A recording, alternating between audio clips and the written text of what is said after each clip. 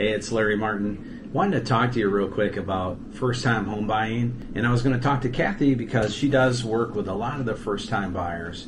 And what do you enjoy about working with first-time buyers? I enjoy the fact that it's all brand new. Okay. And that they're very excited, which they should be. This is a big deal, Yeah. right? It's a big deal to buy a house. And they're excited, and I love to be there and to be the person that gets to help them walk through the process. Right. So now that you're at the age where some of your kids have already moved out, right? Mm-hmm. You're helping some of your friends' kids buy their first house. Yeah. And I think you give really great advice with it. What do you enjoy most about helping your friends' kids? Well, I kind of almost feel like a mom by extension. You know, I feel proud of them. I'm actually very proud of them that they've saved money and that they're doing this really big grown-up thing. Yeah. And that they're setting themselves up for financial success. Okay. Very good. So this is Lisa Leister. She's with Grand Rapids Mortgage Company, and she does not all, but a lot of our loans. What do you like about working with first-time home buyers? Well, I often say that if I were to live my life over again, I'd probably be a teacher. I love teaching, and I love educating first-time home buyers and explaining the whole process, and whether it be, credit, saving money for the down payment, and just, budgeting for the future. Okay.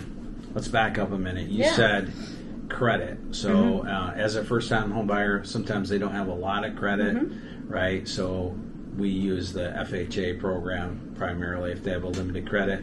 What do they have to have score-wise, roughly speaking? I know they have to have good credit. So what is kind of a basic on that? Well, I mean, we can do loans as low as 600. Okay. But listen, if I were advising my kids, and I try to treat my clients, especially my first-time home buyers, like they are my kids. You really do. And I really say, hey, try to get your credit as high as possible by doing things like, obviously the most important thing, pay everything on time, and then building your credit, whether it be by your first car, again paying that on time, but get your score as high as possible, because believe it or not, the rate does have something to do with, or your credit, has a lot to do with the rate and how expensive your payments are going to be. But again, give me a call on that, and we can discuss that and go through it, and might be surprised at how low your credit can be and still be able to purchase a home. Yeah. And also, if they have a lower credit score, there's some things that they can do, some adjustments they can make, and it could maybe bounce back. I'm not a credit counselor, but I'm happy to go through it and give some tips and ideas on how to increase your score. Okay. And the other thing I'm kind of excited about is the comeback of the VA mortgage, the zero down, right? The RD, rural development. If somebody wants to buy in the country, they can buy it for zero down. So for first-time home buyers, I think we're really coming into a season where it's going to be really a fabulous time to buy. If you're a parent or a grandparent and you have somebody that wants to buy a house for the first time, have them give us a call.